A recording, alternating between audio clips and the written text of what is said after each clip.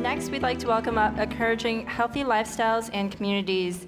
This group has been working in Chinatown to help students adopt healthy lifestyles and influence their community.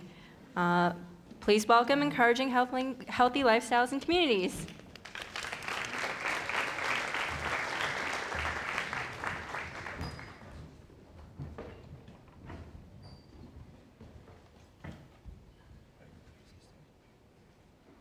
Hi, we are Encouraging Lifestyles and Communities, and my name is Odalis Roldan.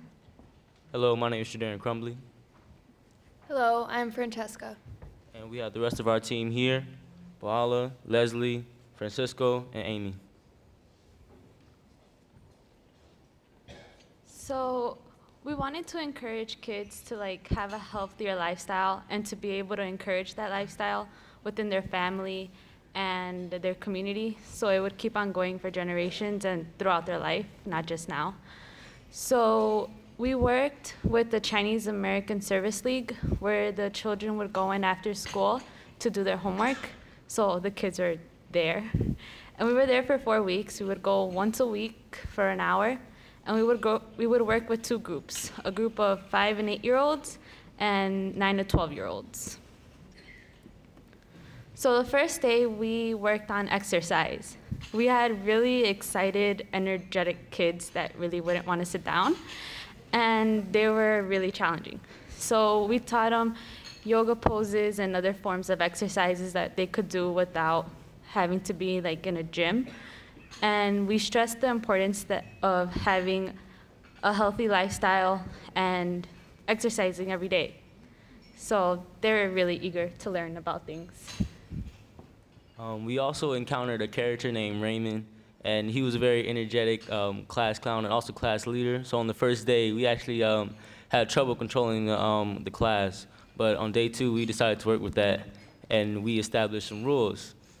And after that, they started to get calmer and calmer, and we started to, we discussed healthy aspects, and we discussed the negative effects that sugar has on the body.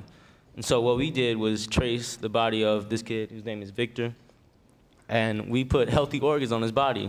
And we said, okay, so this is how your organs look when you're eating vegetables and whatnot.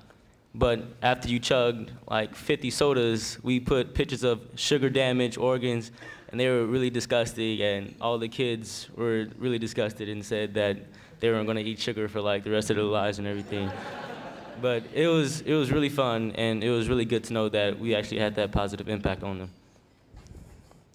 them.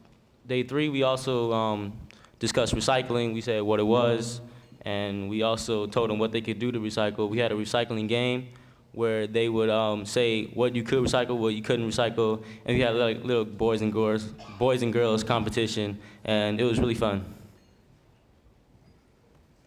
So we had a lot of fun working with the kids, and on the 4th day, we wanted to end with a big bang and a big project that the kids would have to remember from the 4 weeks. We ended up getting recycled water bottles and cutting them in half and turning them into pots to pot plants in. And the kids enjoyed this a lot, and they learned a lot from it. One thing that we could have done better, though, was give them an information session about the environment to connect it to that aspect. So I really appreciate our teachers more, because it was so challenging teaching the kids. So yeah, thanks to all those teachers out there.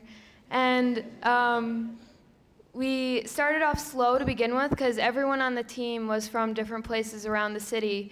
And we ended up utilizing a lot of technology and video chatting, and that was really helpful to bring us together. So the kids surveyed said that they had fun participating, and they all learned something. So we thought that we completed our goal in impacting young lives so that they'll be better community members in the future. So we wanted to say thanks to Julia and Adam, our mentors, for being there with us and helping us, and to Connie and Maria for helping us and also going to some of the sessions that we had.